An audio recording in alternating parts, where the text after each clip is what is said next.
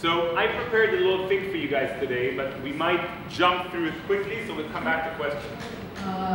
Я сегодня для вас подготовила тут тоже определенную презентацию, да, чтобы мы с вами стратегические партнерства разобрали. I might go through it quickly, so we'll go back to questions. Раз у нас так пошло, по каким-то слайдам пробежимся, я вам дам какую-то важную часть, и можем вернуться к вопросам, если это сейчас более актуально. Да. So, you know, the idea of my presentation was really kind of to think about how do you take your business, not necessarily internationally, but to a higher level, to a global-minded level.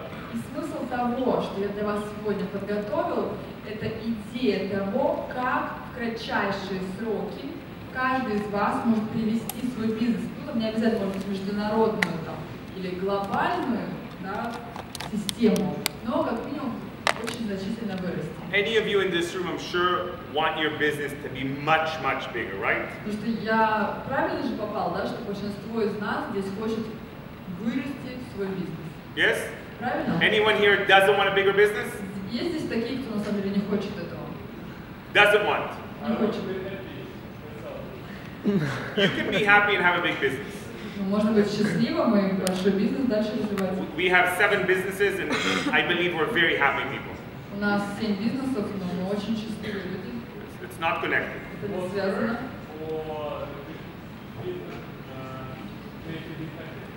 It's not one or the other. Be happy. Нет здесь связи такой. You want to be happy in life? Everything that you expect, switch to appreciate.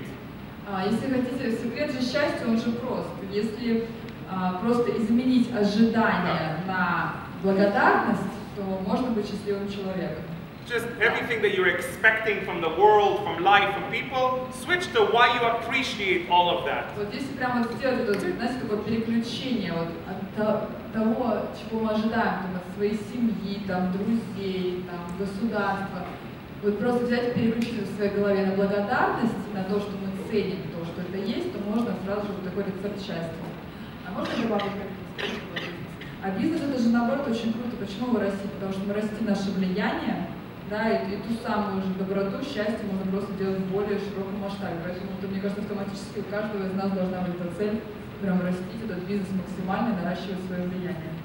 Если вас заинтересовала индустрия онлайн-школ, чтобы продавать свои знания и знания своего эксперта, и вы хотите узнать, как это сделать, получите пошаговый план и список актуальных ниш в этом году.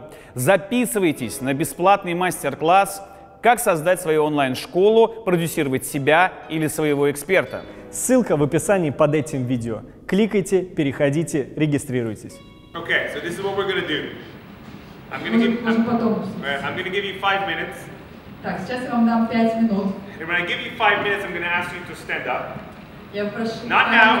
вас When I say go. встать, когда я скажу «поехали», пока я еще этого не сказала. You're gonna, you know my style. You're going to be in groups of 3-4 people. Вы знаете мой стиль, мы сейчас будем создавать группу по 4-5 человек. I said 3-4. 3-4. Okay. 5 тоже it's okay. 3, 4, 5. Not 2, not 6, please. В общем, не 2 и не 6. 3, 4, 5. Try to be with people that you don't know, please. Don't be with girlfriend, boyfriend. Don't be with people you know. И опять же, чтобы это были незнакомые люди, чтобы не были там вот муж, жена, там молодой человек, девушка вместе. You only have незнакомые люди. You only have 5 minutes, so each person gets approximately a minute to allow everyone to speak. И опять же, там будем по минутке на каждого человека, чтобы у каждого была возможность высказаться. And you're going to ask them, what does it take to go global, and why do you want it? И какой вопрос будем друг другу задавать? Вопрос следующим образом, да, что нужно, чтобы вывести бизнес на мировой уровень. And why do you want it? И почему тебе этого хочется? Okay, why? Not how you're going to get it. Опять же, мы не задаем вопрос здесь как, мы задаем вопрос именно почему. Just why do you want it? And you need to give an answer in 1 minute. И нужно дать ответ на этот вопрос за 1 минуту. Now, if you don't have a group, please raise your hand and look for someone else with their hands up. Если у вас сейчас не будет группы, да, поднимаем просто руку и будем ходить друг друга по поднятому. And you're going to stay standing. И также мы не садимся, мы And остаемся стоять. wait. Now, this is your challenge. Так, сейчас, подождите, сейчас у нас будет вызов. When I say stop, Когда я скажу стоп, she's gonna start counting. она начнет считать. Alexei. She's gonna start counting. Катя начнет считать. If she gets to 10, you have failed. Если она досчитает до 10, то все, это провал. Please don't fail right now. This is easy stuff. Easy Давайте, steps. чтобы удача была с нами, поэтому, когда я говорю стоп, мы останавливаемся. And you sit down as quickly as possible in the front if you want, wherever you want. И присаживаемся на свое место, можно даже поближе присаживаться. Okay? 5 people maximum, 5 minutes. What does it take to go global and why do you want it? От 3 до 5 человек группа, и задаем друг другу вопрос, засекаем на таймере в телефоне за 1 минуту. And you stay standing. And you stay standing. И остаемся стоять, задаем вопрос каждому человеку, что нужно, чтобы вывести ваш бизнес на... Stand up! Up, up, up, up, up, up, up! Go!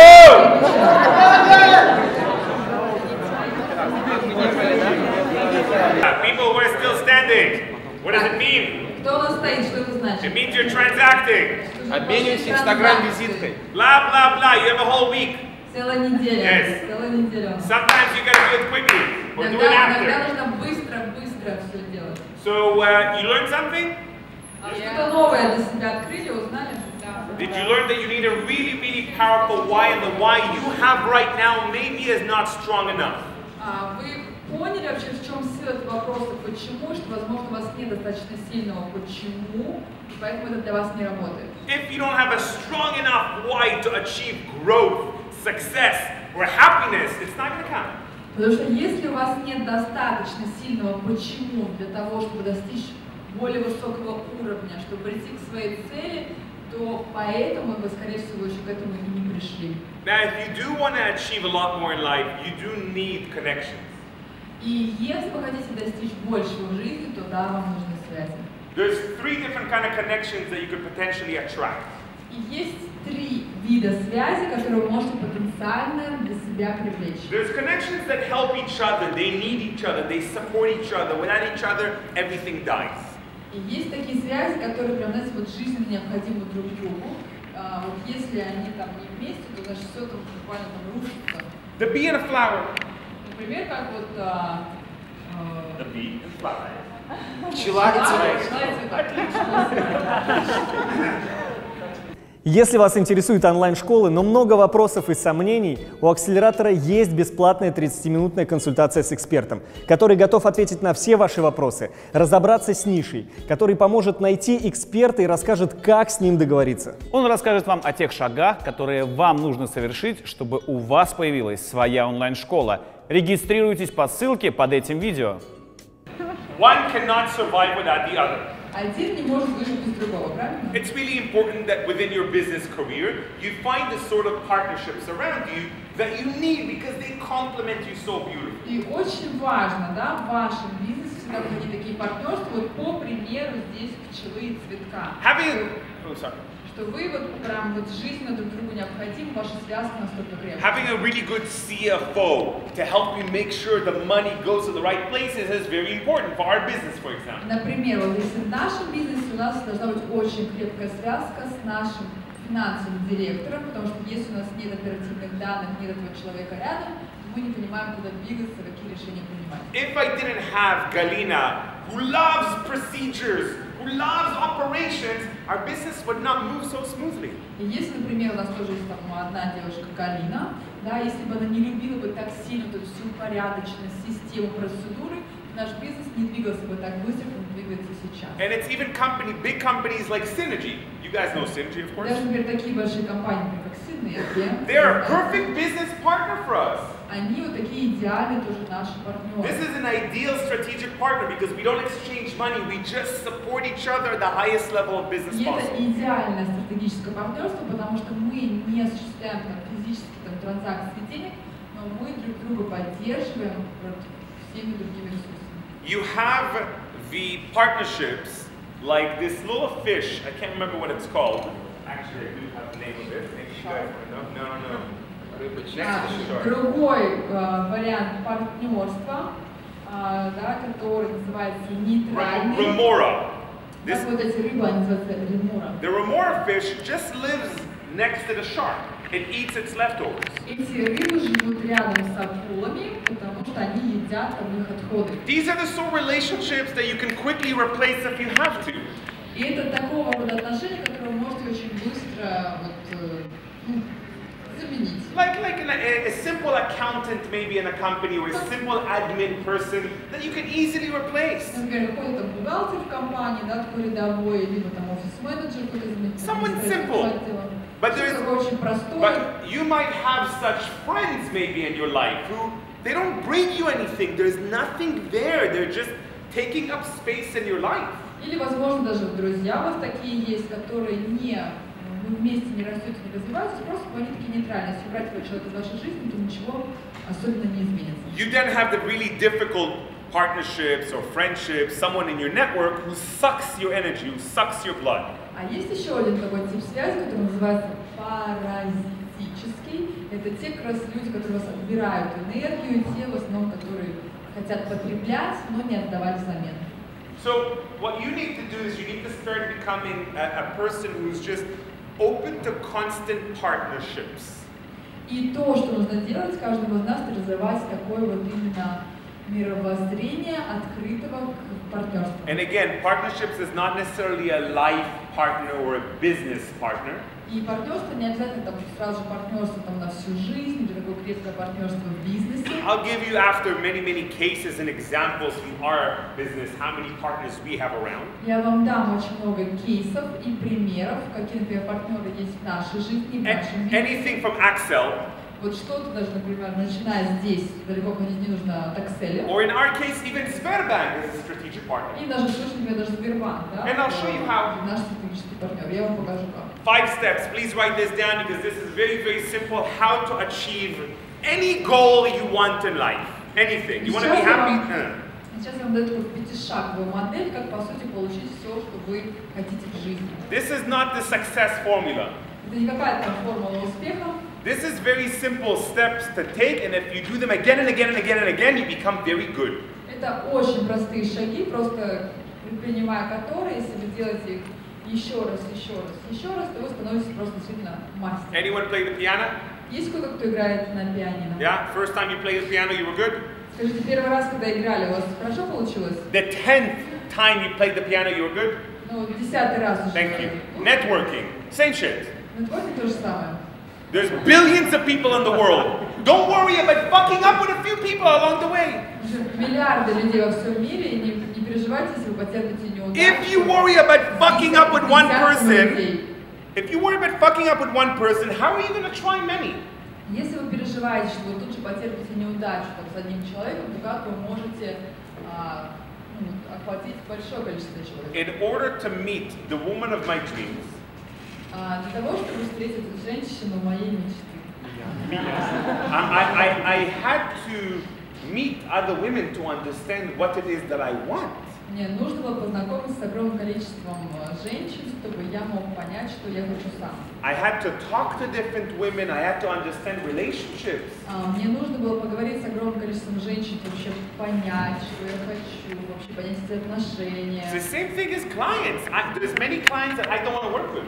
Это так же вот как с клиентами, да, нужно с очень огромным количеством In order to work with потенциальных поговорить, чтобы понять, кто для меня идеальный клиент. In order to work with me as a coach and client, you have 3 different levels of people to speak to before you talk to me. И, например, даже вот в моем случае, да, мы возьмем, что для того, чтобы стать моим коучным клиентом, нужно пройти через 3 людей, которые оценивают, насколько вы готовы работать. Because I don't want to work with many people. Потому что не хочу работать с большим количеством людей, лично. The physical, the intellectual, and the emotional has to be there between us. Потому что вот эта вот связь, про которую говорят физический, интеллектуальный, эмоциональный уровень, она должна присутствовать в нас, если мы общаемся лично. So setting goals is a big topic, but just the idea of it. Поэтому вот постановка цели это отдельная сама по себе большая тема, но просто как идея вам. This is really trying to think like how do successful people achieve goals, right? So I studied it for a few years to try to understand. Если мы возьмем, да, такую просто вот шаблон, как все успешные люди достигают своих целей. And what did I do? I just met with people who I love and respect, people who I wanted to learn from, and I built relationships with them. Ну и сам просто что я делал, познакомился с такими людьми, развивал с ними отношения. And I really studied from them. How do they achieve goals and what kind of patterns they have and what kind of habits they have. Я просто прям через задавание вопросов я изучал, какие у них привычки, что они делают каждый день, как они начинают свое утро. То есть вот все возможные вопросы, которые меня интересовали. And this is not, by the way, me saying selfie, пожалуйста, и все. И это не то, чтобы там, да, я подбежал к ним и сказал, типа, дайте мне селфи, пожалуйста. This is me connecting with someone and having multiple conversations with them. На фотографиях люди, с которыми у нас есть связь, да, мы с ними в контакте, и с кем у нас были такие очень достаточно глубокие разговоры. What did I understand from them? И что я понял от них? That making goals is as simple as picking a few pictures that really inspire you. В постановке цели я вот лично сам выбираю такие вот картинки, которые меня очень вдохновляют. Where is Noah? No, it's right there. Hello. Доброе утро. We have a new picture now. Yes. Есть новая фото. Вчера фотосессия, да. Есть новая фото, да. So what did I understand is that these 9 pictures are specifically my pictures. They're not random.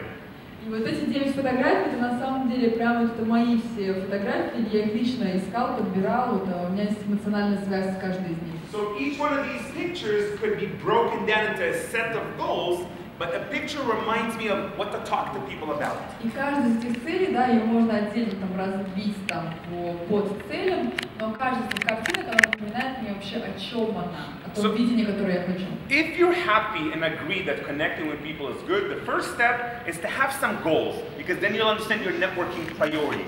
И если мы с вами договорились о том, что If you agreed on the networking. Если мы договорились о том, что все-таки связи, да, в нашей жизни важны, и для чего мы создаем партнерство, то первое, что мы делаем, это мы ставим цель. Because then you'll have a what goal I want and when do I want it.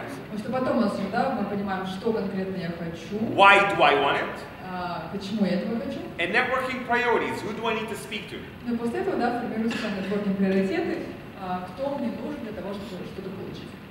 Goal setting, there is 1,000 different books that you can get about goal setting. One will not be right for you. Try 5.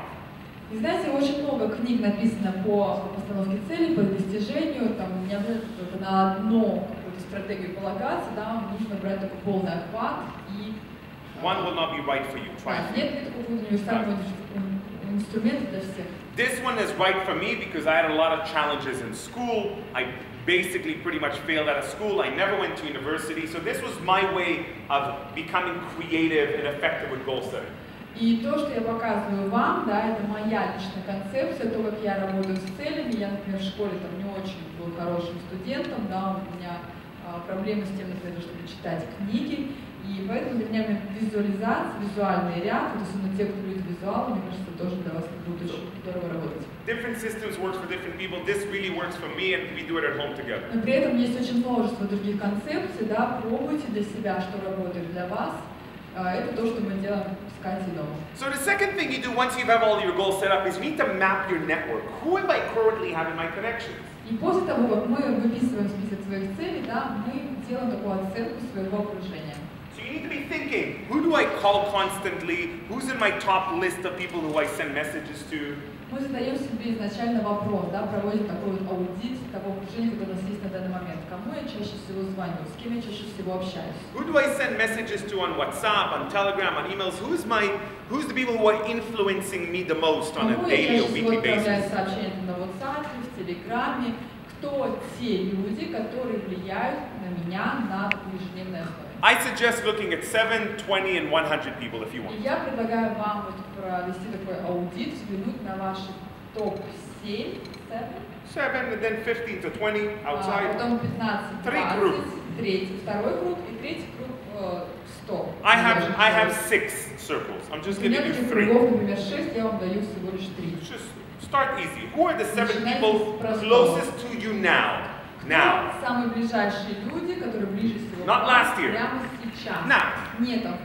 If you talk to your mom every day, I'm sorry, you will be brainwashed by your mom for the rest of your life. Поэтому, если вы разговариваете с вашей мамой каждый день, то я прошу прощения, но вы, знаете, у вас промыты мозги вашей мамой каждый день. So everything she's talking to strangers is not good and taking risks in life is not good. Oh my God, you're going to Bali, be careful, you know. Это то, чему она учит, да, она нас защищает, она ограничивает нас в чем-то, да.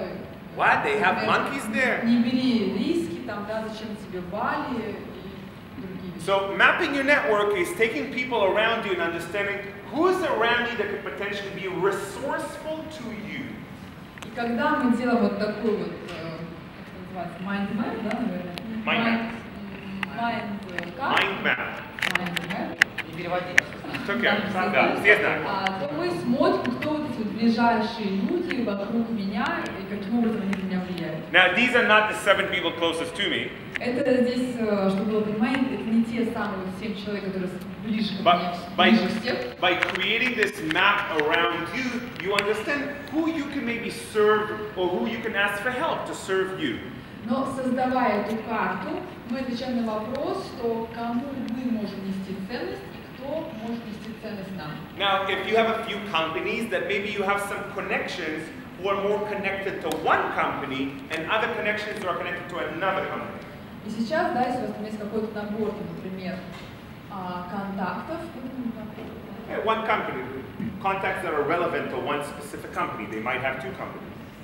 И если, например, у вас несколько компаний, да, несколько проектов, которые вы ведете, то здесь могут быть связи, которые относятся к одному проекту, к одной компании, и связи к другому проекту.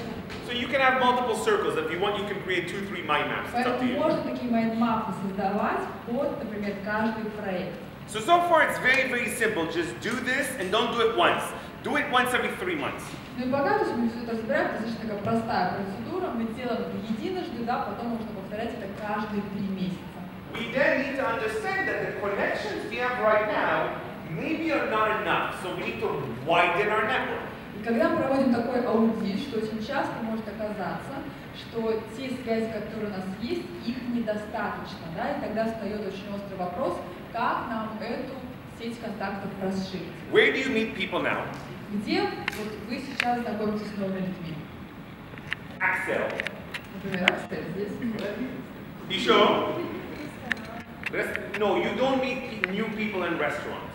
Ну, не верю, что в ресторанах знакомятся с новыми. New people. Смотри, это вкусная еда, извини. Привет, да? Молодец. Да не русские девушка, извините, да. На ресторане, так как это моя еда, извините, да. Where do you meet new people? Где вот много новых людей? Training. День рождения у Friends house. чаты, допустим, форумы. Chat, forums, yeah. Where do you meet offline? Exhibition. Nice, man. Выставки. Masterclass, yeah. Party. Библиотека. Библиотека, yeah. Путешествия. Поездки, путешествия. Yeah, very good. Yeah, traveling with other people, amazing. Business clubs. Бизнес-клубы. Internations. Ну, Internation. Самолет. So, бизнес-класс. there is a ridiculous amount of places where you can meet people. Огромное количество мест, где можно встречать новых людей. Take a picture, Можно please. сфотографировать для себя как памятку. This is, in my opinion, the best business clubs and websites for events in the world. И, на мой взгляд, пожалуй, такие подборка лучших сайтов, где можно находить мероприятия, а также различные события, вот, где собираются качественная аудитория. I think the best ones that you could check out in Asia while you're here is Eventbrite. Кстати, пока в Азии можно зайти и посмотреть Eventbrite. For example, I looked at Eventbrite 2 weeks ago. Например, 2 недели назад я сам заходил на Eventbrite. And I saw really cool event organizers. И я нашел там очень классных организаторов. They had all these nice events. У них было так много разных I мероприятий. said, hey, I'm coming to Bali. Я сказала, круто, я тоже сейчас буду на Бали. This is who I am. This is who I am. И это кто я? Do you want to do an event with me? Хотите ли сделать вместе со мной мероприятие? Yes, please. Отлично, супер, пожалуйста. Is 50 people okay, or do we need more? 50 человек достаточно или нужно больше? I said 50 people is boutique, I like it. Ну, 50 так человек бутиково, неплохо. Tomorrow I have in the #1 co-working space in Asia, it's called Dojo, I have an event. И завтра у меня будет мероприятие в коворкинге номер 1 здесь, в Бали, вот новой аудитории. One message. Одно сообщение. That's it. Interesting. Да кто из вас вообще знает этот мастермайнд? Extremely important that in 2019 you either create or join at least one mastermind group. И очень важно для каждого из вас в 2019 году либо создать свой собственный мастермайнд, либо присоединиться к уже существующему. The idea of a powerful mastermind group is anywhere between 7 to 15 people that come together on a monthly basis and support each other with no transactions. И идея такого прям мощного мастермайнда, когда собирается 7, 10-15 людей вместе для такого брейнсторминга, для генерации идей, для объединения экспертиз. Without selling each other. Они не продают друг другу, So, они именно поддерживают друг друга. It is not a business club where you look for people to do business with. Это не бизнес-клуб, где мы ищем, там, находим людей для того, чтобы что-то какие-то сделки совершать. You're suddenly attracting 10 to 15 new mentors to your life who for 1 year want to just make sure you're successful. Это вдруг вы находите для себя 10-15 человек в лице участников этого мастермайнда, которые фокусируются и направляют весь интерес и усилия, чтобы вы росли, чтобы вы процветали, и они болеют за ваш успех так же, как за свой собственный. Что дальше происходит? Да, вот, например, на этой неделе, там, предположим, вы познакомились с 20 людьми. And you want to take some of those relationships to a deeper level, slowly, baby steps. И вы хотите углубить уровень ваших отношений, да, вот с кем-то, с кем вы познакомились, например, на конференции, ну, через такие вот So you want to bring them to relationship level. И вы хотите их привести дальше, например, к уровню отношений. So you need to deepen that relationship a little bit. How do you make it slowly deeper? Вам нужно углубить, да, так потихоньку, маленькими шагами вот, углублять. This is one of the things that's difficult for Russians to get. И это то, что вот нам, русским людям, сложно это принять. You don't like it when people use you. Нам не нравится, когда люди нас используют. Please use me. Вот, пожалуйста, используйте меня. The more people want to use me, the more expensive I get. Потому что чем больше людей хотят меня использовать, тем дороже я становлюсь. The only reason my price goes up every year because more and more people want to use me. Вы знаете, единственная цена моя тоже с каждым годом вырастает, потому что все больше и больше людей хотят использовать меня. I will make sure that in my life and in my speeches, people understand how they can use me. И я буду всеми способами стараться донести до каждого из вас, как меня можно использовать. You want to deepen your relationship with someone, help them understand how they can use you. И если вы хотите углубить отношения с каким-то новым человеком, то вам нужно также дать всевозможное количество способов, как можно вас использовать. And you can help people in very, very easy ways. И можно помогать людям легкими способами. Helping people is also helping yourself in some degree. И когда вы помогаете другим людям, вы на самом деле помогаете себе. And there's a lot of different types of partnerships that you could do with people in this room, for example. И есть очень много таких, да, типов партнерств, которые можно создавать вот даже с людьми вот в этом зале. Some people are either not ready to open up the partners, Просто, знаете, некоторые люди еще не готовы, может быть, открыться для партнерств. or potentially they want to make sure that if we partner up, I got to win more than you. Или они заранее продумывают такую стратегию, что если мы сейчас запартнеримся, то я хочу выиграть и получить больше, чем ты. Which is a Russian mindset. Это значит, тоже такой русский тип мышления. Yeah, we can work together. Да, можем поработать вместе. You will make money. Ну, ты там заработаешь. I got to make a little bit more. Мне нужно больше Just a little bit more. Yes. Меня зовут Гил, я партнер из Китая и развиваю сейчас дистрибьюторскую сеть по России аксессуаров для мобильных телефонов. One business. Don't tell us all your businesses. Это, по сути дела, один бизнес.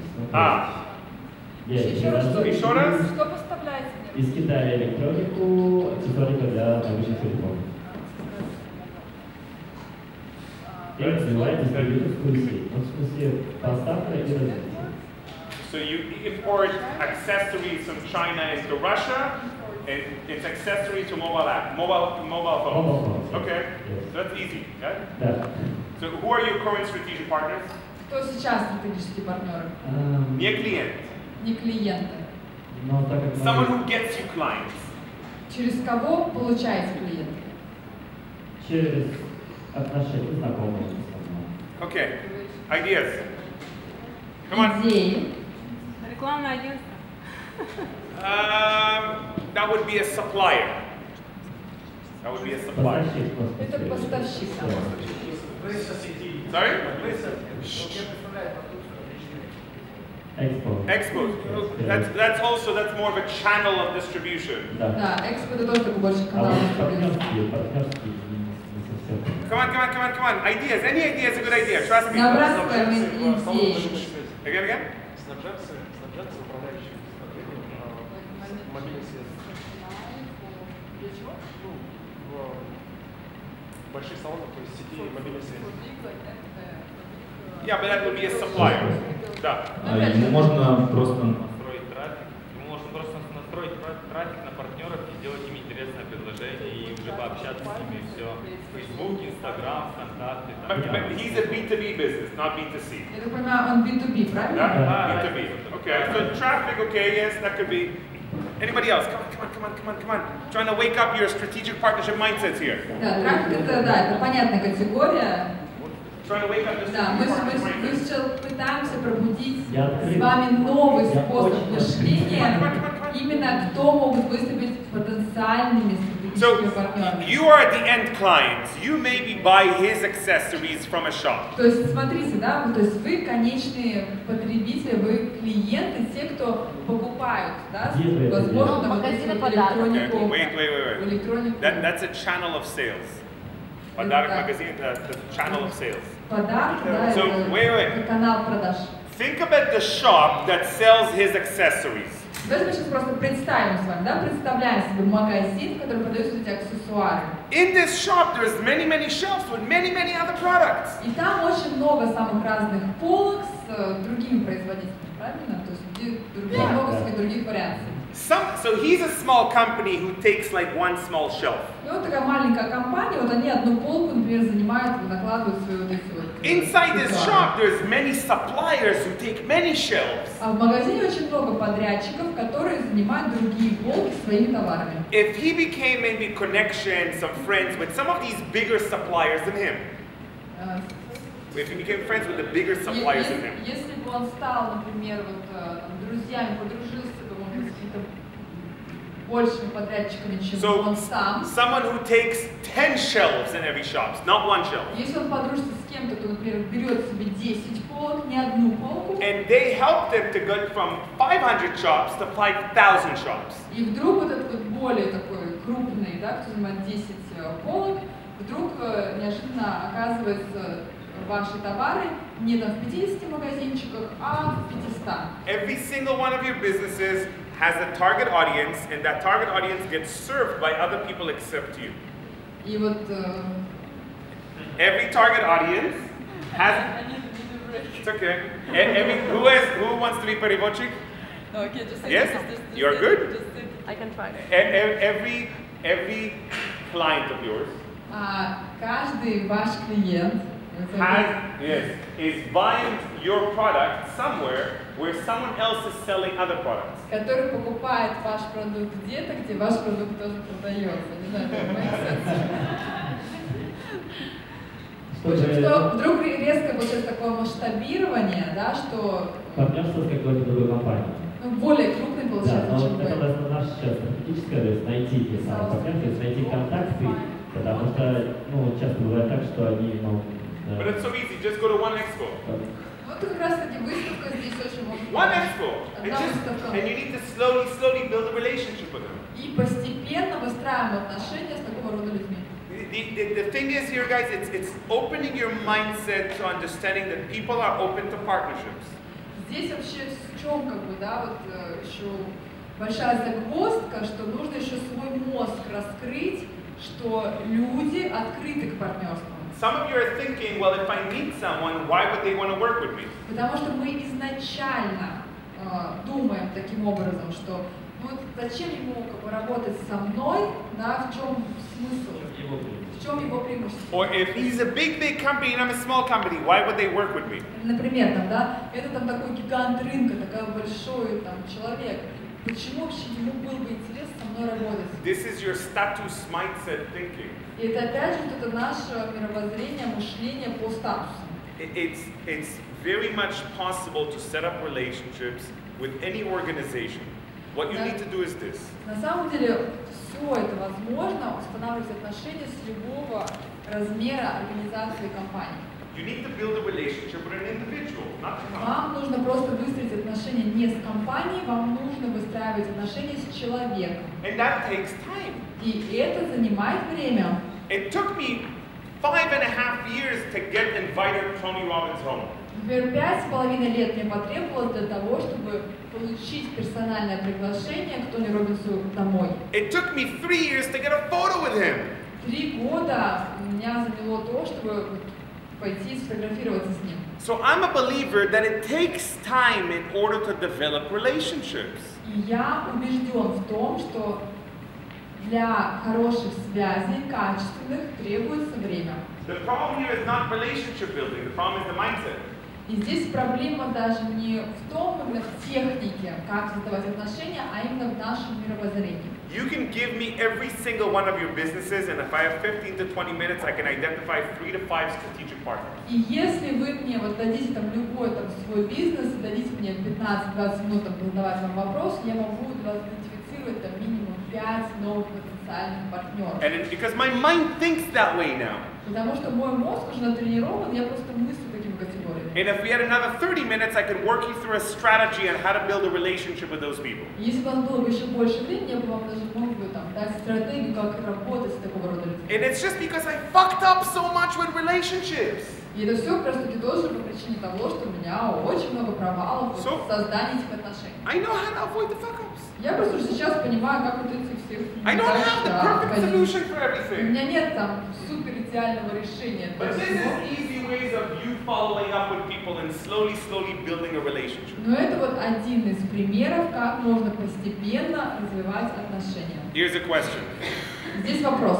How many presents did you send out to people, clients, partners for New Year's? Вот скажите, пожалуйста, сколько подарков вы отправили, вот сегодня были новогодние у нас праздники, скольким людям вы отправили подарки? Well,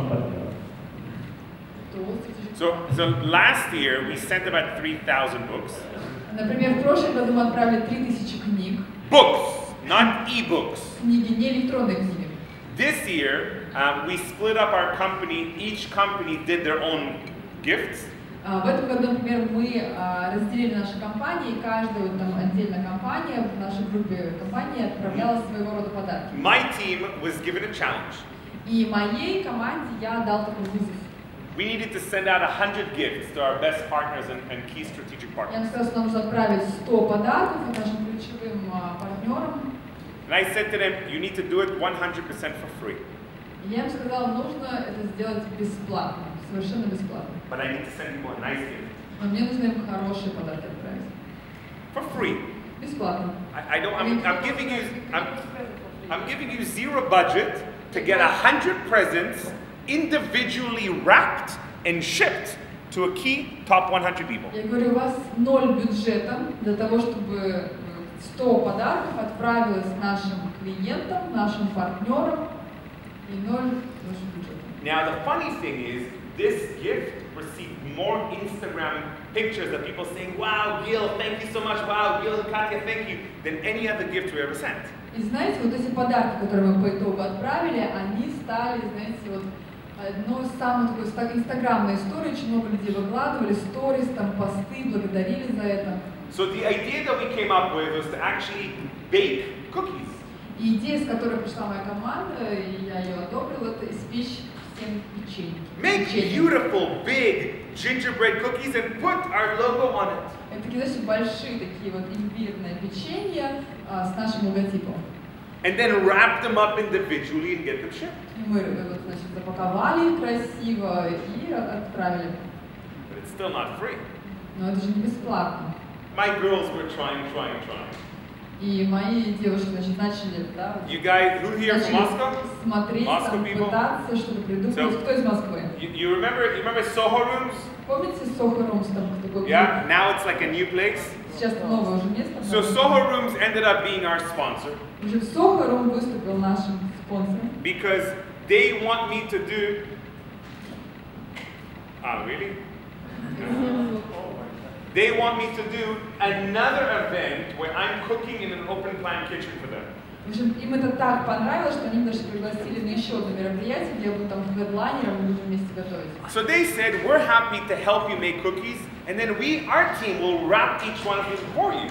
В общем, они сказали, что мы будем рады, если наша команда поможет нам с этими печеньками, и мы даже вам уже упакуем. And then my team said, in order to save money on shipping, we will each individually deliver it to key clients ourselves. So and deliver it from our team. Чтобы выйти в ноль бюджета, даже начали тогда каким-то способом организовывать, продумать маршруты таким образом, чтобы даже сами еще эти печеньки развести. The idea of the question of who you send gifts to for Christmas.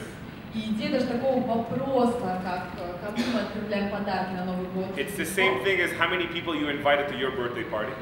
Это опять же та же из разряда категории, как сколько друзей мы пригласили на свой день рождения. Did you organize and invite people to your company birthday party? Например, организовали ли вы день рождения своей компании, пригласили там своих ключевых клиентов, партнеров? Do you send a random gifts to random key partners of yours every 3-4 months? Отправляете ли вы какие-то неожиданные подарки, такие знаки внимания вашим клиентам, партнерам? Tea. Ключевым.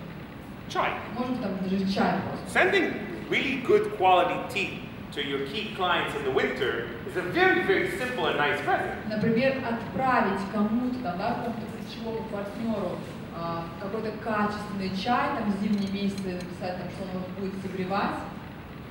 Это недорогостоящая инвестиция, но очень такой важный знак внимания. You need to remember that relationships take a while to build, and it's really up to you to be a tool for them, for you to serve them. И вам нужно просто помнить о том, что действительно отношения для хорошего, да, вот таких глубоких отношений нужно время, и нужно быть инструментом в этих отношениях и быть полезным. Let me give you a few examples of completely random companies that wanted to partner up with us. Буквально парочка примеров совершенно самых разных компаний, которые в какое-то время хотели быть нашими партнерами. This 3D printing company. Например, компания 3D. Every time we work with speakers, вот каждый раз, когда мы работаем со спикерами, they print a small speaker figure. Мы придумали печатать такую маленькую фигурку спикера. And we give it to the speaker as a present. И вручаем как подарок спикеру. And we give them a little bit of promotion. И при этом мы как бы делаем промо, да, мы всегда указываем, что это вот эта компания печатает. Do you think the speaker ever got anything like that? Думаете, вот спикер, который выступает по разным... Imagine you did that for получал такой подарок? Your biggest fan, your biggest online fan. Ваши там большие там онлайн-фанаты. You ended up doing some competition and you sent them a 3D figure of themselves with you next to them. Вы делаете, например, там, да, какое-то там соревнование, запускаете какой-то флешмоб, и, может быть, там победители, там, топ-3 получают такой подарок, вот фигурку этого человека, там, в обнимку с вами, например. You guys know GetResponse? Или, например, GetResponse, кто знает? Yeah, we use them for free. Мы, например, пользуемся их услугами бесплатно. The highest level, the 365, for all of our companies. Самый высокий уровень 365 он называется для всех компаний. I went and I asked them, what needs to happen for me to get all of your services at the highest level for free? И все это получилось из-за того, что я к ним пришел и сказал, что должно произойти, чтобы все ваши услуги самого высокого уровня получили бесплатно. They give me a small list. Они мне дали список, что мне нужно сделать. And this is me doing it not because we're cheap. И я это делаю, да, чтобы было понятно. Я это делаю, потому что мы такие вот ищем себе там... We're not cheap. Ну, потому что мы такие, как сказать, cheap... Дешевые. Дешевые, да. Because I want to teach our team how to create win-win partnerships. Потому что я постоянно тренирую мозг нашей команды думать в сторону стратегических партнерств. Which other one do you want to hear about? The bespoke club. This is cool. So, if you ever see me at events, like at big events on stages, I usually wear a three-piece suit. Если меня вы видите или видели на выступлениях в Москве, когда большие конференции проходят, я обычно одеваюсь в костюм, он из трех этих элементов состоит. I like wearing expensive, really tailor-made, good quality suits. Я люблю такие красивые, сшитые по моим меркам костюмы. Women, you like seeing men in suits? Девушки, скажите, любите мужчин в костюмах? Sexy, yeah. Men, you like wearing suits? А мужчины любите сами одевать костюмы? All the women just raise their hands. You better like wearing suits. Смотрите, все девушки подняли руки, вам лучше. A little bit. Нужно влюбиться. Не каждый день, пожалуйста, не смотри. All the women like it. Не каждый день, но просто посмотрите, девушкам это нравится. So I get all my suits for free for the last 2 years. Например, последние 2 года я все свои костюмы получаю бесплатно. I reached out to 3 suit companies. I told them I want a brand new suit every couple of months. Моя команда связалась с топ-дизайнерами, производителями таких вот пошивов костюмов. What needs to happen for Gil to get free suits? И они задали такой вопрос, что нужно произойти, чтобы Гилу в ваших костюмах ходили. They give us a small list. Не дали нам список. Make a couple of posts, give us a couple of pictures. That's it. Посты, промоушен, так мы работаем. Ask them, what can we do for you? And do it for them. Like really create a really cool win-win. Просто задайте вопрос, спрашивайте, что я могу для вас сделать, чтобы мы могли быть такими партнерами, выигрывать. Now, flowers could be small because maybe it's like 10-30,000 rubles. Okay. И цветы это может быть что-то такое действительно небольшое, там, да, там, бартер на 10-15 тысяч рублей. But on the first day, I told you guys the story with Sberbank when we needed 200 rooms all over Russia. Но еще в первый день, если помните, я приводила вам пример со Сбербанком, когда я говорила о том, что нам нужно было найти там 100-200 залов для проведения вот той конференции, того тренинга, который мы задумали. We saved millions and millions of rubles on renting rooms around the country. Именно такой раскачанный мозг и мышление стратегических партнерств помог нам вот с одним этим мероприятием сэкономить миллионы рублей. My last 5 minutes. И последние мои 5 минут. I want to show you that it's not only you that needs to have this kind of mindset. Я хочу показать вам, что не только вы, сидящие в этом зале, что вам нужно развивать такой тип мышления. The biggest companies in the world, самым большим компаниям в этом мире, they spend millions looking for strategic partners. Они тратят миллионы и миллионы тысяч долларов. Million dollar. It's okay, it's okay. Миллионы долларов. Nike, Louis Vuitton, Red Bull, they're so big on themselves. Например, если мы возьмем такие бренды, как Nike, Louis Vuitton, то они тратят сами по себе огромные бюджеты.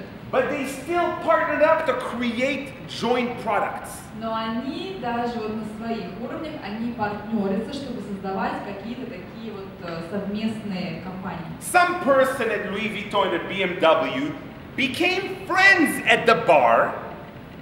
Например, как вот просто, например, в баре встретились там один представитель BMW и Louis Vuitton.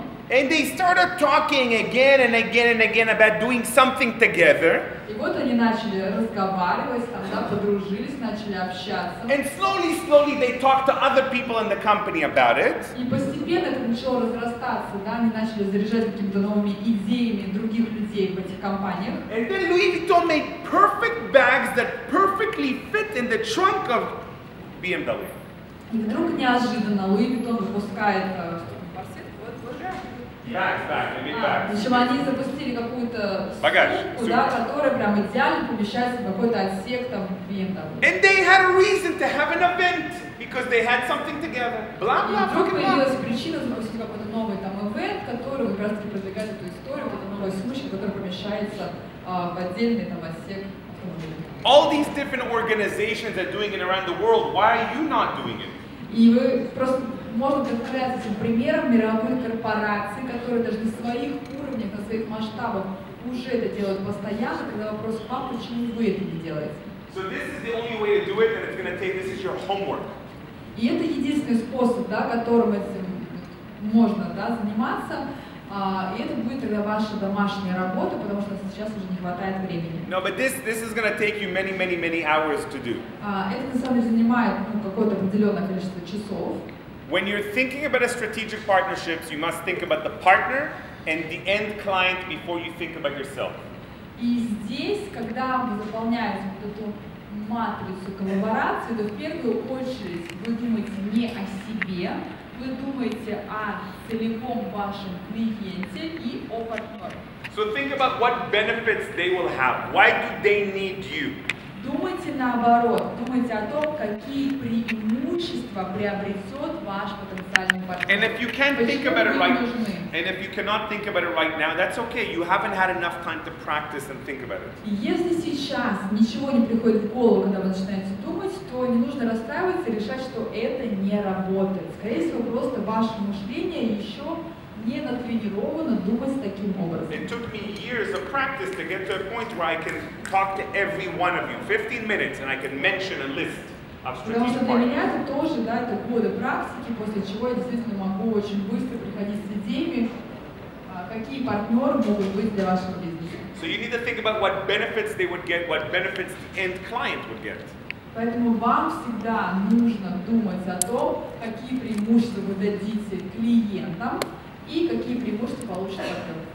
If you need this presentation, please just email me. You have my email address, it's on the wall. Если вам нужна моя презентация, то вы можете просто отправить мне e-mail с просьбой выслать презентацию, да, и мой e-mail есть на визитке, которую я разместила на стене контактов. This is your homework, and if you need help with it, please ask. А это ваше домашнее задание. Если вам нужна помощь, то, пожалуйста, просите о ней. You have 72 hours to ask for free help. У вас есть еще 72 часа, чтобы получить вот эту бесплатную помощь. 72. No, 72, it's okay. 72. You have 72 hours to ask me for help. After that, it's going to cost you a lot of money. That's После it. этого просто можно также просить, но это будет уже стоить денег.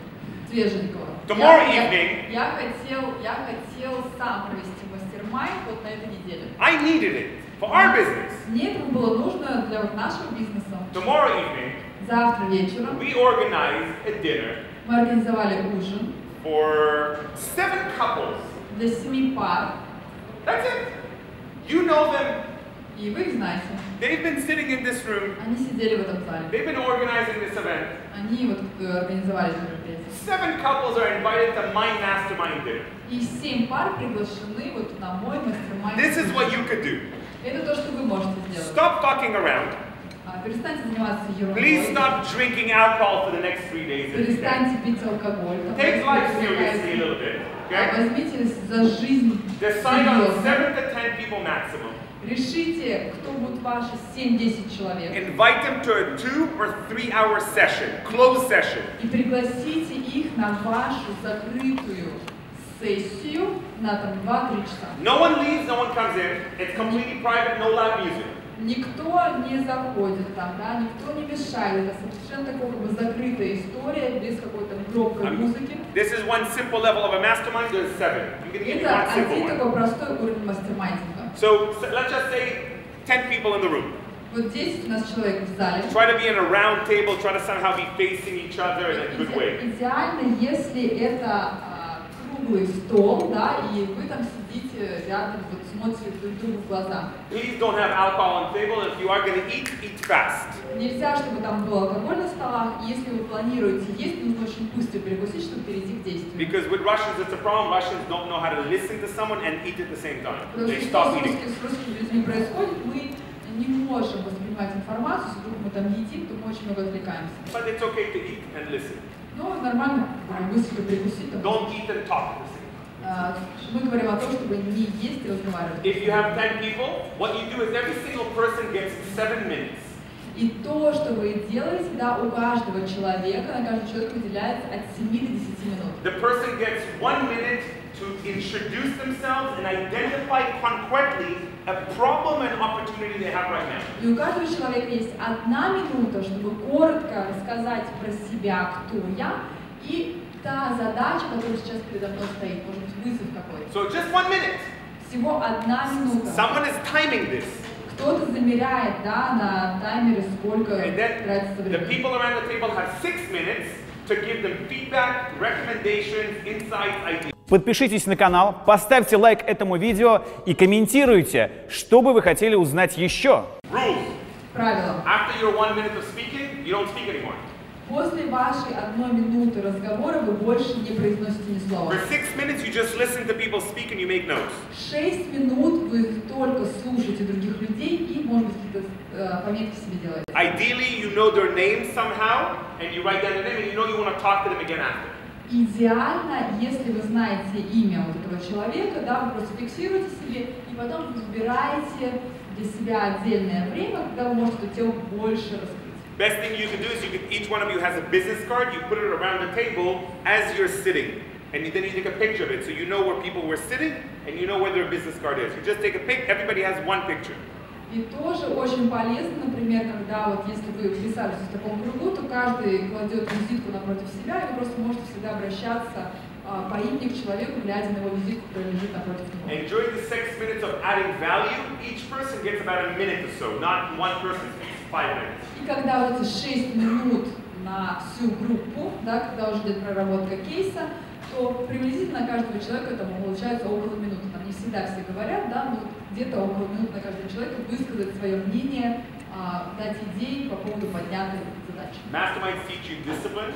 Мастермайнд учит нас дисциплине. They teach you to learn from people who are in a completely different industry to you. И учит нас воспринимать, учиться у других людей, которые могут быть в совершенно разных индустриях, отличные от вас. And they teach you how to teach others, how you can become important for anyone.